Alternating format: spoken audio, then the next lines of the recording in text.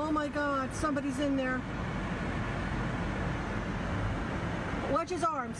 They got him, they got him, they got him. Oh my God. Oh my God. New tonight, an East County rescue caught on camera showing the moment people helped free a couple from a burning car. Good evening and thank you for joining us. I'm Carlo Cicchetto. And I'm Jesse Pagan. Those bystanders are being called heroes tonight for rescuing a couple we're told is in their 90s. This all happened just before 4:30 this afternoon in the westbound lanes of Interstate 8, just before the exit for Lake Jennings Park Road. A bystander recorded this video while at least two others who stopped pulled the couple to safety. We got to see these people running across a freeway and absolutely risking their lives to get those people out. There's no doubt about it. They risk their own lives to help other people.